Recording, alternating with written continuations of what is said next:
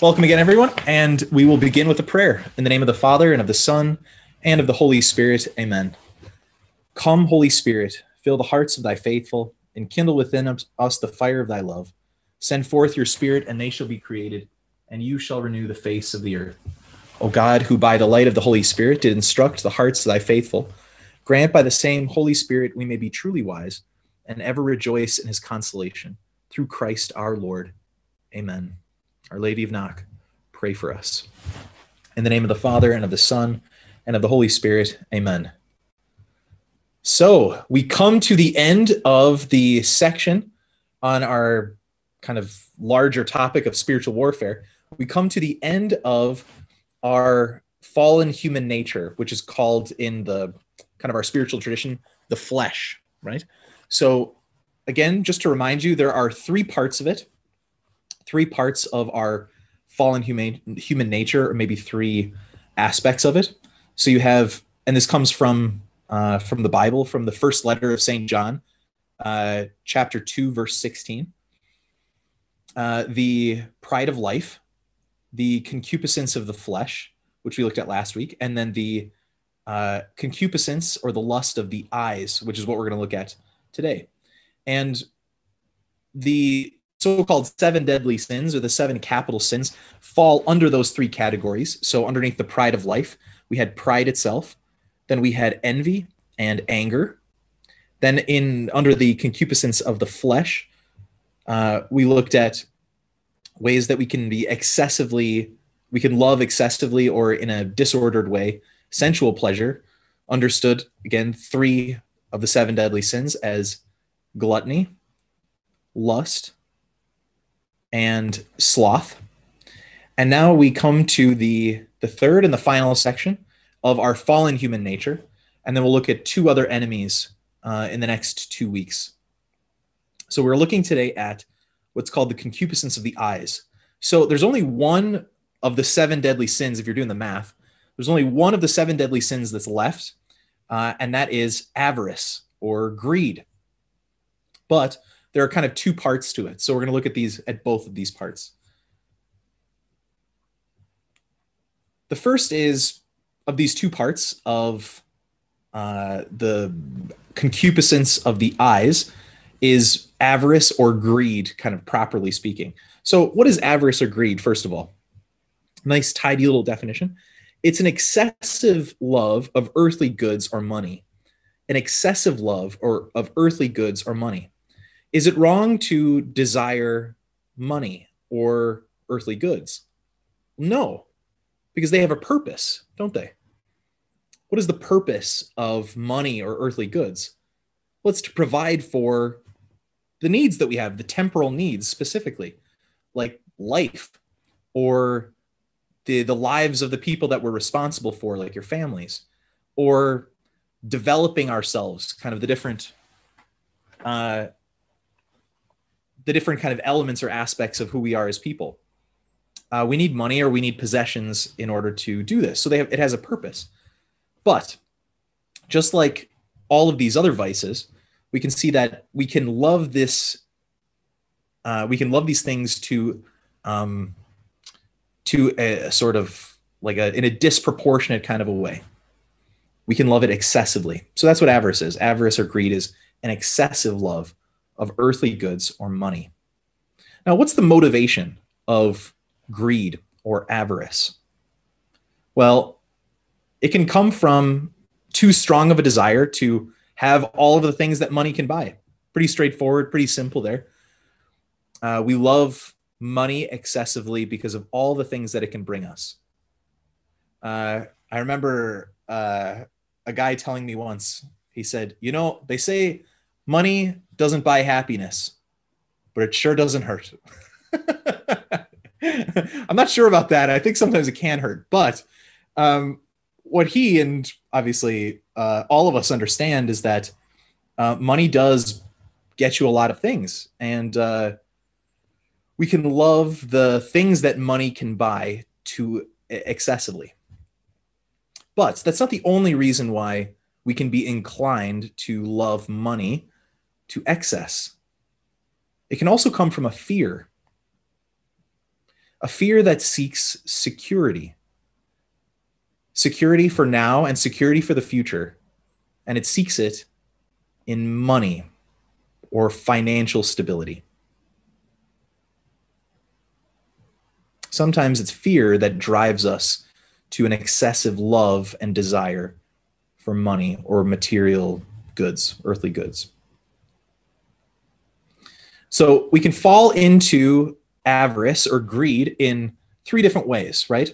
So we can have the wrong intention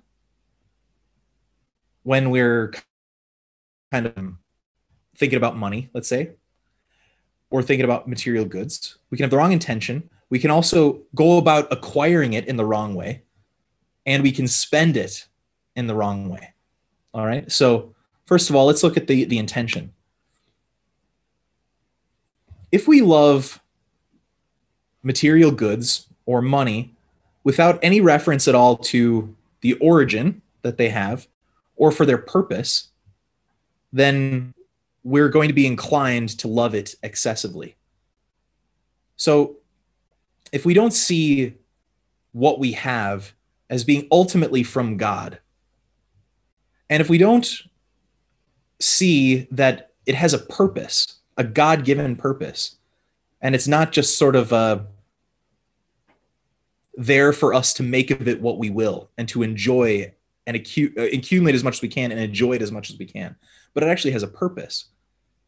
If we don't have those two things kind of pretty clear in our minds and live according to them, we could be inclined to love money excessively.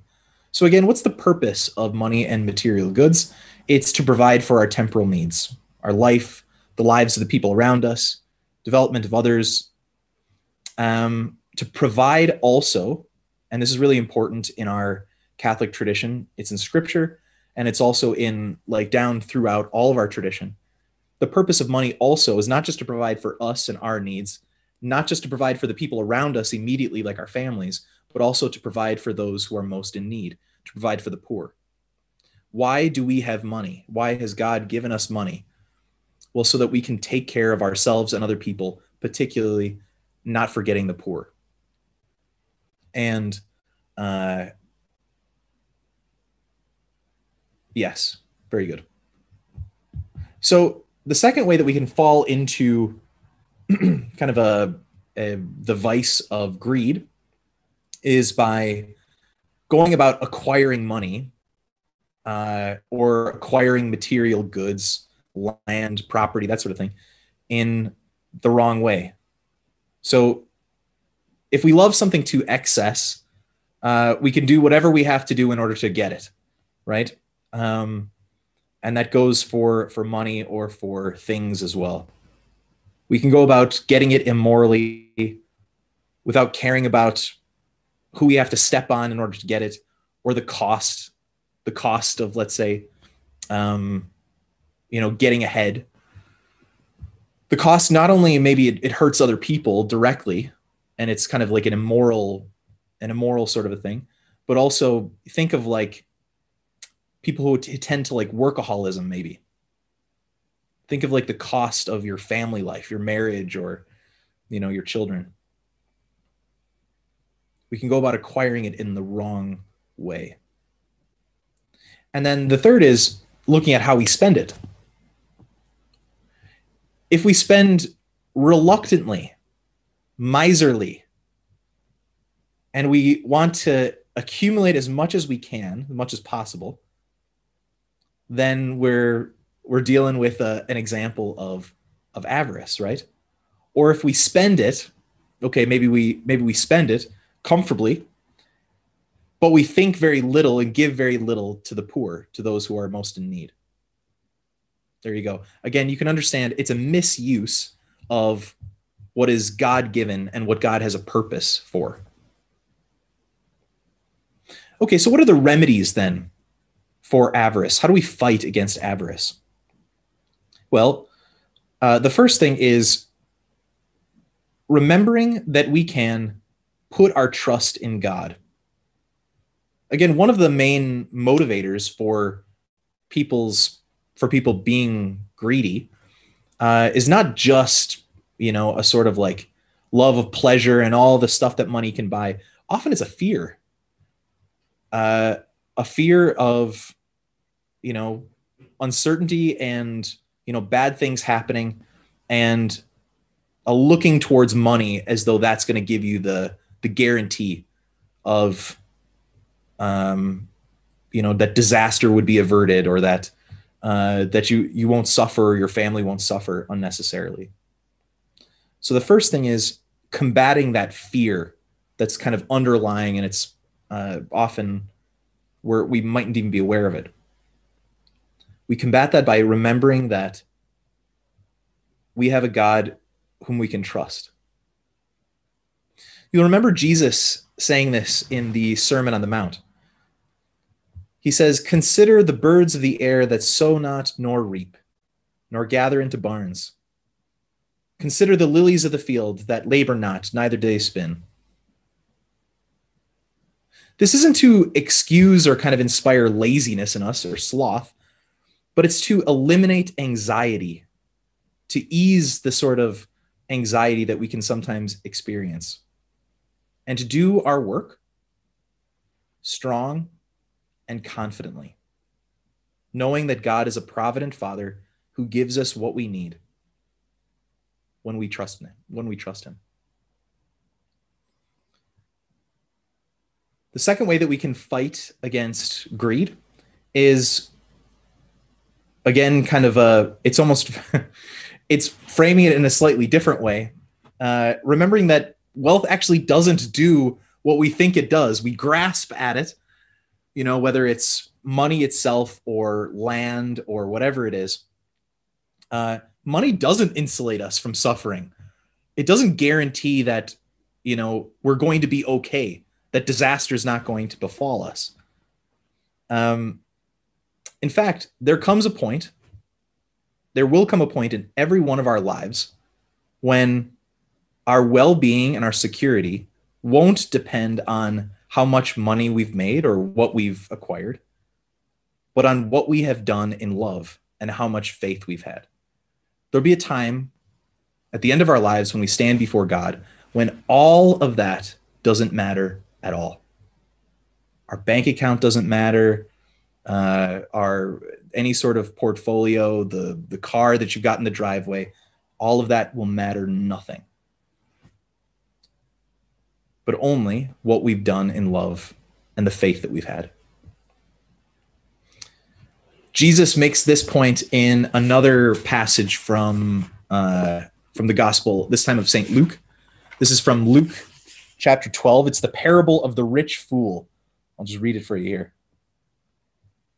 Someone in the crowd said to him, "Teacher, tell my brother to divide the inheritance with me." But he said to him, "Man, who made me a judge or arbitrator over you?" And he said to him, "Take care and be on your guard against all covetousness. For one's life does not consist in the abundance of his possessions." And he told them a parable, saying, "The land of a rich man produced plentifully. And he thought to himself, 'What shall I do? For I have nowhere to store my crops.' And he said, 'I will do this. I will tear down my barns and build bigger ones. And there I will store all my grain and my goods. And I will say to my soul, Soul, you have ample goods laid up for many years. Relax, eat, drink, be merry.' But God said to him, 'Fool, this night your soul is required of you. And the things you have prepared, whose will they be? So is the one who lays up treasure for himself and is not rich towards God.'"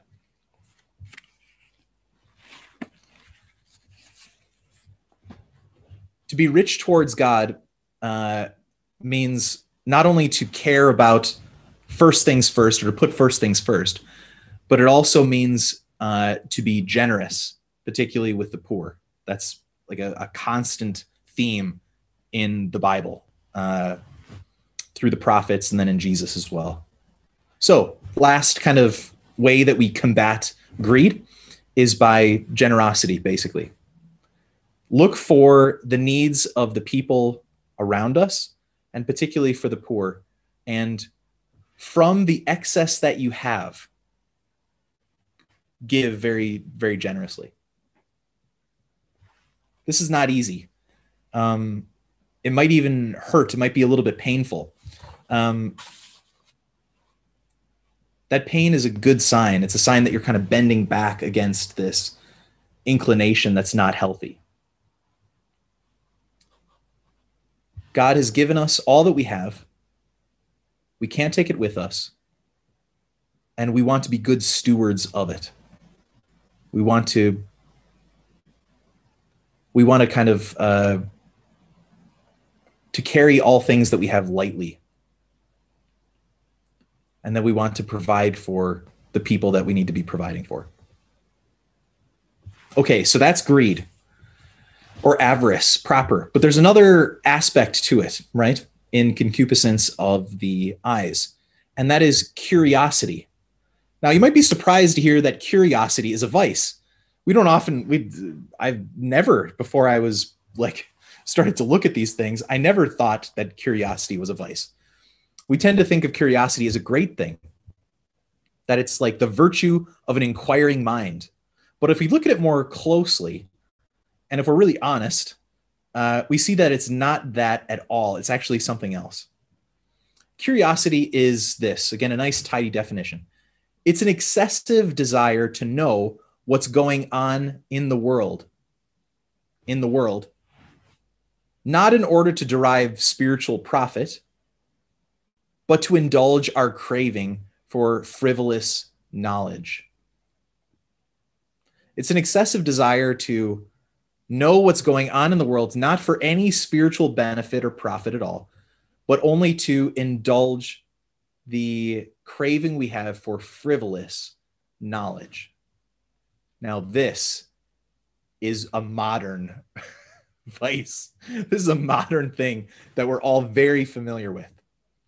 So St. Thomas Aquinas, and I think it was just St. Thomas, he might have been borrowing from somebody else, but I can't remember this exactly, but he definitely categorized it in kind of 4 parts. He said that we can have like an improper or unhealthy desire for knowledge, or a certain type of knowledge, in 4 ways. There are 4 ways.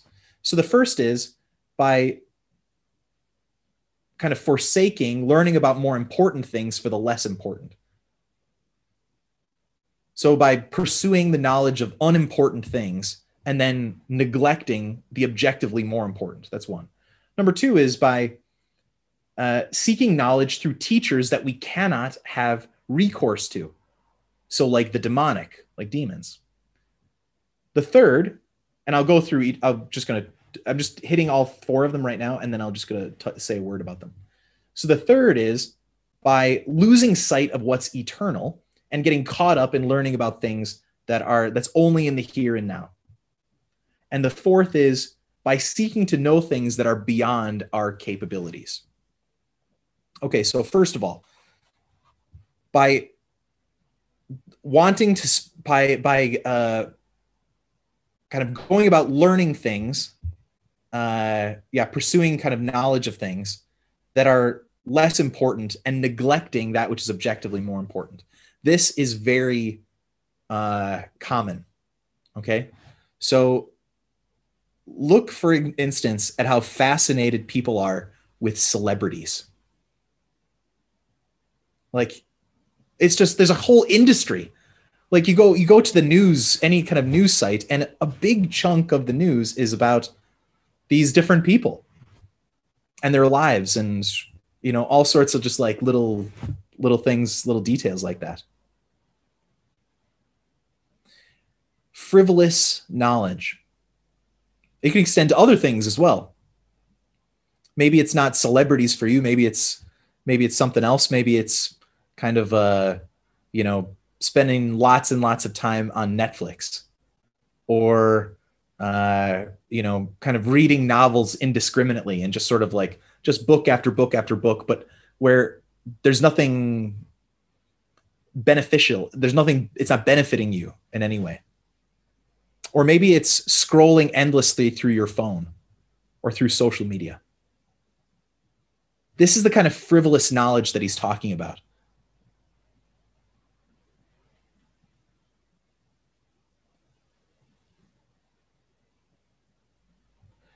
getting distracted by something that piques my curiosity instead of doing what I should be doing.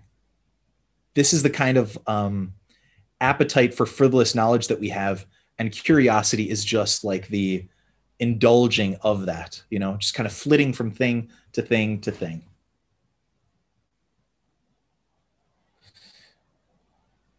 Our goal isn't to be intellectually lazy, by the way. The virtue that's opposed to curiosity isn't ignorance, it's studiousness. Studiousness is the virtue. Studiousness is the thing we want to aim for. So curiosity is the sort of like superficial and easy consuming of information. It's flitting from thing to thing to thing, and stuff that is in no way beneficial to you. It's the junk food of the mind, right? Studiousness is work. It's to look at things that are objectively more important, or that's in some way beneficial to you, and to really spend time with it, to go deeper with it. It's the meat and potatoes, the substantial food of the mind.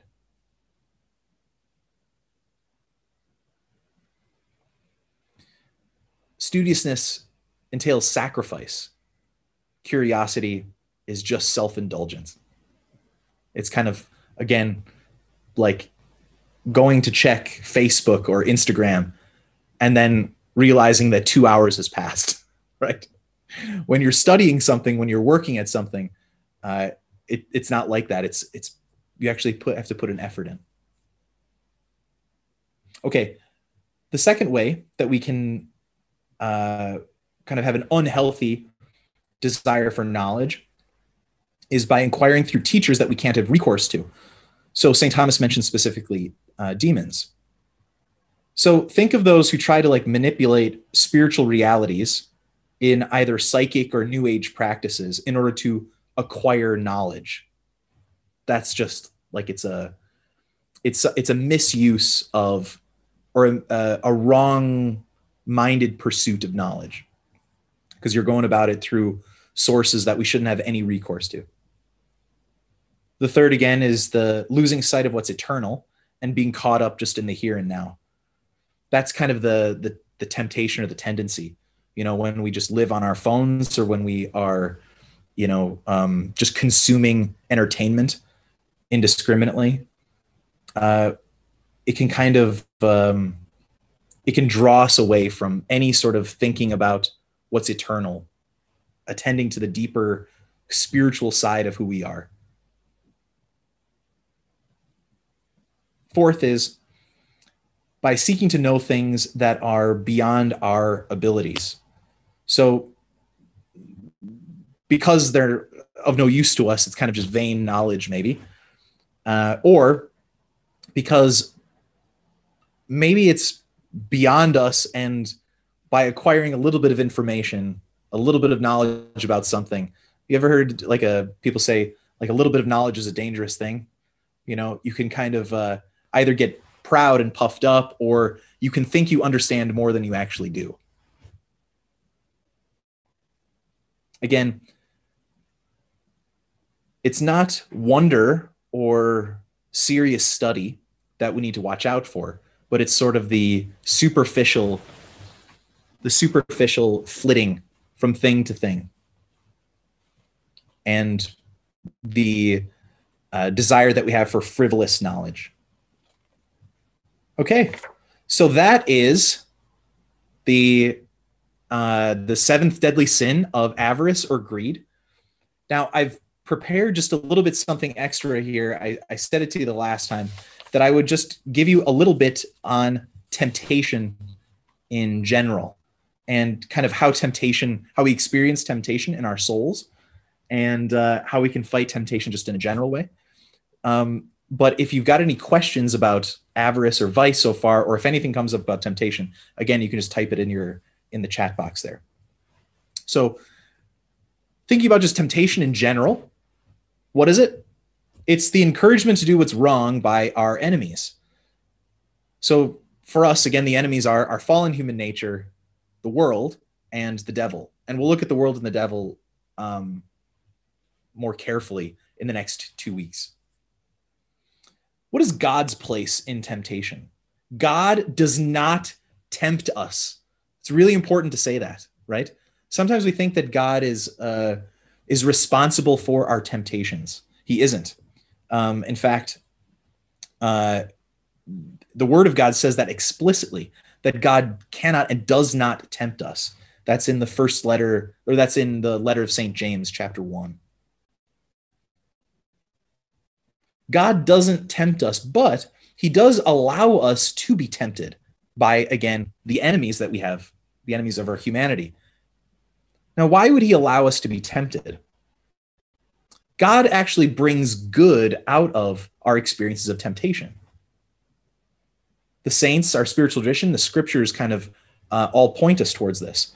The first good thing that God brings out of it is in that struggle we have against temptation, we play a part in meriting heaven. God doesn't just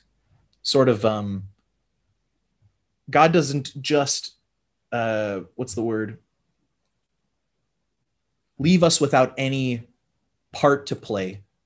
God wants to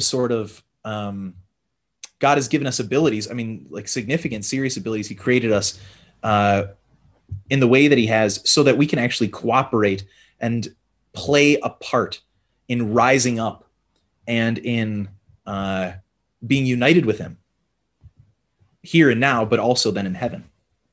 So in our struggle, we play a part in fighting for rising up and in meriting heaven.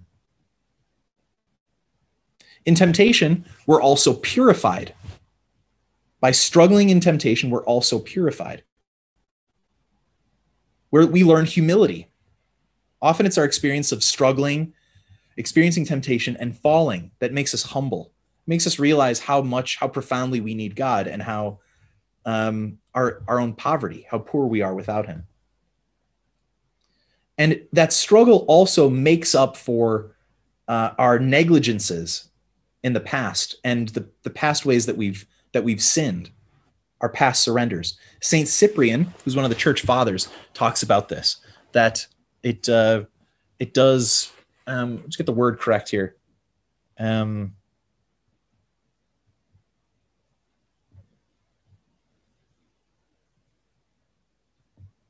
It can be a penance for us, he says. Another thing that God can do, a good that he can bring out of our experience of temptation, why he lets us experience it in the first place, is it helps us to make spiritual progress. By facing and overcoming temptations, we actually make progress. We learn to distrust ourselves, and we also learn to trust in God more, and we seek in God's strength and protection. That's spiritual. That represents spiritual progress. Think about Jesus on the sea with the apostles. Do you remember that? Where Jesus is on the sea and he's sleeping in the stern of the boat, and the storm kind of whips up, and they're terrified. These are seasoned fishermen. They know what they're doing, and yet this is beyond them. And so they cry out to God, right? It's a great image for temptation. Temptation often feels like a storm that's kind of like about to overwhelm us and capsize the boat, so to speak. God teaches them that without him, they don't have what it takes, but with him, they can face anything. That represents spiritual progress, not just knowing that, but for that to become kind of internalized and the way that we really see and live our relationship with God. Okay, so what happens in temptation?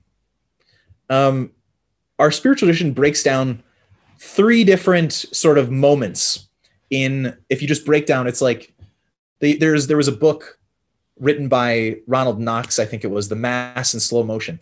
This is temptation in slow motion, just breaking it down very slowly, okay? So the first stage of temptation that we all experience is suggestion. The second is pleasure. And the third is consent. Okay. So first of all, suggestion. There's a proposal made by our imagination or our mind. Again, maybe it's influenced by the devil or by the world, but it comes before us through our imagination, through our mind. A suggestion of some thing that's wrong, some evil thing. Now, here's really important, okay? This thing can be really bad. It can be really bad, whatever it is that kind of pops into your mind. But provided we didn't provoke it, we didn't kind of conjure it up, there is no sin at this stage at all. We said this, I think, when we were talking about lust, but like that experience of kind of thoughts just popping into our mind involuntarily is something all of us experience. And it's not just lust. It can be anger and unforgiveness. It can be envy. It can be superiority, judgmentalism, and pride. It can be a lot of different things that just kind of, whoop, all of a sudden it's there in your mind and you didn't you didn't summon it or anything like that. It just is there, right? This is the level of suggestion. And again, provided we didn't kind of conjure it up or leave ourselves particularly vulnerable, we'll come to that in a minute, that there's no sin in that yet. Second stage is pleasure. So a part of us, our fallen human nature, is drawn to this thing that's wrong, this evil thing, and is kind of would love it, would find some pleasure in it, finds it attractive. Now, this is dangerous, obviously. We find ourselves now in danger because a part of us is kind of being drawn towards this. Usually it's what's called one of our lower faculties. So the kind of lower parts of our human nature and soul, we kind of drawn towards this thing. And what's happening is our will is being sort of is facing this decision, whether to give into it or whether to stand strong. And that's dangerous, obviously, because it's being drawn now and enticed to give into this.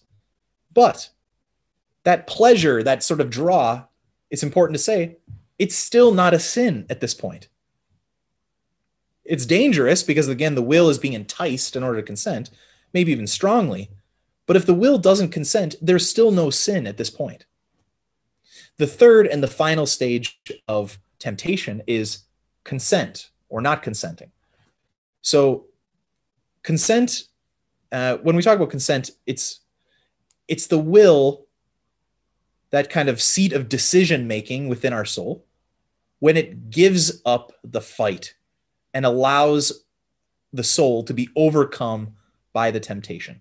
It's where we give up the fight and we allow the soul to be kind of overcome by the temptation, yielding to the pleasure that was kind of enticing it, just kind of giving up.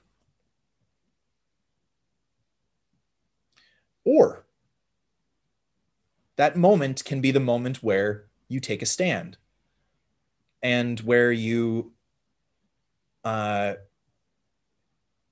a sort of moment of self-mastery, you don't indulge in what you know to be wrong just because there's something attractive about it, but instead you choose not to do that. That is not a sin, but obviously that is a moment of real virtue, of literally a virtue, like strength. It's a meritorious thing. It's a good thing. So that consent doesn't have to result in action, but sometimes it does. So sometimes that consent goes to the point of desiring to convert it into action and actually then just accomplishing it, doing that action. So just to kind of maybe give you a practical example. Think about, maybe some of you would know what this experience is like, but let's say you are thinking about someone, or you're talking about someone, or someone is mentioned to you, and you remember something that they said to you before, or some wrong that they had done to you.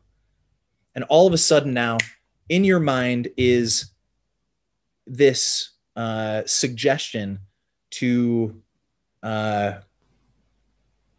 really to indulge in a real resentment of them and a bitterness towards them. So that's the thing that popped into your mind, this memory of what this person had said to you and they never apologized, or something they did to you. And now you experience an attraction to this thought. The attraction is, the pleasure now is, you want to linger on this, and you want to let this thought kind of be dominant in your mind and in your heart. And now your will is facing this dilemma, this decision. Will it allow itself to be overrun by this really strong passion to kind of pour over this wrong that had been done? Or will it stand strong? Well, let's say you allow this to overrun you. You're overcome by this. Our experience of being weak-willed, something we all have experienced, we're kind of overrun by this strong passion. And we find ourselves really giving over to it, consenting to, these resentful and bitter thoughts about this person. But now it doesn't just stay there, right? Now it can be converted into action. So, we can find ourselves then desiring to get revenge, to get our own back. And then we can actually go ahead and do that, maybe by talking about them or gossiping or slandering their character or exposing what they did, unnecessarily to someone else. That's temptation in slow motion. The suggestion, the pleasure, which is the enticement, and then that moment of decision where the will either stands strong or where it's overrun by whatever it is that's attracting it. How do we combat temptation generally? Well, I'm messing that phrase up. Prevention is the best remedy, right? Before you ever have to fight that temptation, you have to sort of make a brave, heroic stand at that level of consent. Before you get to that point, it's better to prevent that situation from needlessly arising, if you can. Again, needlessly arising. So the wisdom of Jesus in the Garden of Gethsemane that he says to the apostles is really applicable here. He says to them, watch and pray so that you may not enter into temptation. Watch and pray. So watching and praying. Watching consists mainly in, this, by the way, is not my advice. Again, this is the advice of our spiritual tradition. Watching consists mainly in distrusting ourselves and in trusting God. What did St. Peter have to learn the hard way? That we don't have what it takes. That when it comes down to it, if we're relying on our own strength alone, very often we're going to cave. But with God strengthening us, we don't need to be afraid.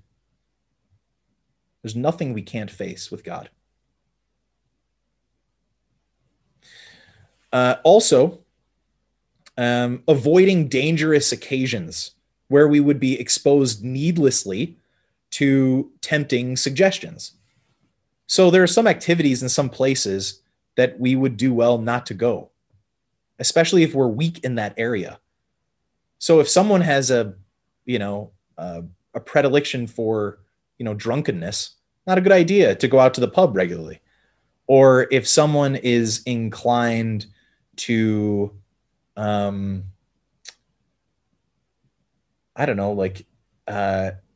someone is inclined to greed, maybe curiosity would be a better example just off the top of my head. If someone's inclined towards curiosity, maybe picking up your phone when you have an evening free and just saying, I'll just check this thing out kind of mindlessly and not not having a plan or something a set amount of time would not be a good thing. You just kind of putting yourself in a position where it's very hard to make a stand, where it's easy to fall. And then prayer. So it's watchfulness, and then prayer is all kinds of prayer. Any kind of prayer is good against temptation, to fight temptation. So that's preventing temptation. Now you've got resisting temptation. The way that we resist temptations depends on whether they're minor temptations or major temptations. If it's a minor temptation, the suggestion is, from our spiritual tradition, is to treat them like gnats or flies. I'm sure plenty of you spent time out in the bog, right? You can't escape them, right? There's no getting away from them. So don't give them more power than they need to have. Don't pay attention to them unduly. Even though they're annoying you, even though they're biting at you, even though they're kind of pestering you, they can't hurt you, providing that you continue to serve God earnestly. So little minor temptations or whatever that you face, like brush them aside. Don't be concerning yourself with them unduly.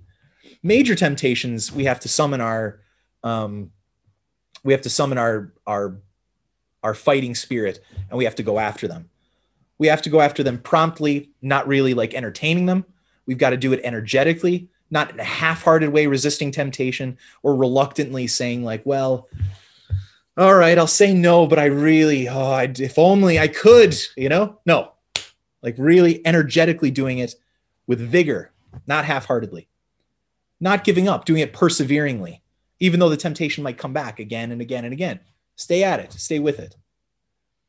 And humbly fighting it, making known what you're going through to a confessor or a spiritual director or a friend, and asking for God's help, of course. So after temptation, we have experienced where we have faced temptation and we've overcome it. Well, in that case, thank God with all your heart who gave you that victory. And then if you give in to the temptation, do not lose heart. That's really important. Do not lose heart. Remember the welcome that God has for sinners. Rise from the fall to be more humble, more prudent, more earnest. That's from St. Augustine. Rise from the fall to be more humble, more prudent, more earnest. Okay, last thing is just the temptations. People at different stages of the spiritual life, those of you guys who were paying attention, who were not paying attention, but who were there for the prayer sessions, know about the 3 ways of the spiritual life. There are different temptations that are more prominent in different stages. So in the beginning, in the purgative way, for beginners, it's the temptations we face are those represented by the 7 deadly sins, which is why we were covering what we were covering. Also by illusions which come from not understanding consolations and desolations. Inconstancy in our relationship with God, sometimes being committed and sometimes not. And then over-eagerness. Sometimes someone, when they're first starting out, can be inclined towards over-eagerness. And then finally, scruples. For those who are in the illuminative way, who are on the path, let's say, and who are made some progress, the 7 deadly sins can be awakened again and can kind of take a more spiritual, can take more of a spiritual, what's the word? I don't know. They can come across in a more spiritual way, come across slightly differently. And lukewarmness is also something that people who are in the illuminative way can face, illuminative way. And for those who are in the unitive way, there can be discouragement and trials, what they call spiritual gluttony, which is just like an over-attachment to consolation, vain complacency, and other things as well. So that's temptations, just in general. So I saw that there was something in the chat. I'm just going to see what it is here.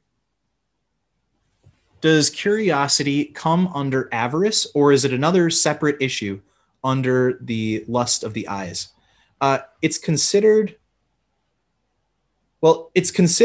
a, it comes under avarice. So lust of the eyes really is just kind of, it seems like a different thing, all right, but it actually is. It's in all of the things that I've read, it was tucked in underneath avarice. Let me see here now. I'm just going to read this aloud. In our lives, then we have to find the balance between trusting in God to provide for us and not buying too much into financial fears expounded by the world, especially these days when we're living through a pandemic. Yes, we have to be responsible for our money and provision for others, mainly family first, and the excess to the needy, as you said. Ask the Holy Spirit for guidance, ? So easy to buy into fears as we now know how little we actually control. That's so true, isn't it? This has been the anxiety is definitely something that more and more people are experiencing now. And all of us here are believers and are trying to grow closer to God. Can you imagine how disorienting this would be if you had no faith, if you thought that there was no God, or if you didn't have a real trust in him? It's hard enough for us, as you say, but I know I really feel for people. There's a lot of uncertainty that we're facing, a lot of uncertainty. But yeah, that's right. We ask the Holy Spirit for guidance. And again, we call to mind what Jesus points out to us. God provides. We have a provident Father who provides for us what we need when we trust in him. So yeah, I think that's right. Just to say that the last two sessions that we have, next Wednesday, what we're going to cover is what's called the world. And then the last section, the last week, we're going to address the devil. So to what extent does the world that is around us, the environment in which we live, to what extent does that affect us? And what are the things we have to be aware of, and what do we have to kind of fight against? And then the demonic, the powers and principalities, and the sort of spiritual realities that are invisible. What part do they play in our in our fight, to grow in union with God? And, what are the tools that are at our disposal to fight the enemy? All right. Very good. So thanks very much, everybody. And please, God, we'll see you next week. I'll just give you a blessing before we go. In the name of the Father, and the Son, and the Holy Spirit, amen. So I pray that God, Almighty God, would bless all of you and keep you. I pray that God would give you a greater knowledge of who he is and who you are, who he's made you to be, and that he would help you to come to love him more. May Almighty God give you his peace. In the name of the Father, and of the Son, and of the Holy Spirit, amen.